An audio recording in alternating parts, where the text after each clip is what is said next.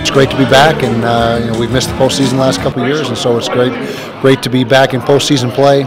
Our players were excited to be here. Our fans were excited to be here. Obviously, they sold out the allotment of tickets very rapidly, and so we're looking forward to a great game on Saturday. Well, it feels good. Obviously, it's where we want to be, and we missed out on the postseason the last couple of years, but we got things back on track this year, and thanks to a phenomenal effort by our senior class in a lot of those close ball games down the stretch, we were able to win 8 ball games. Good luck to you.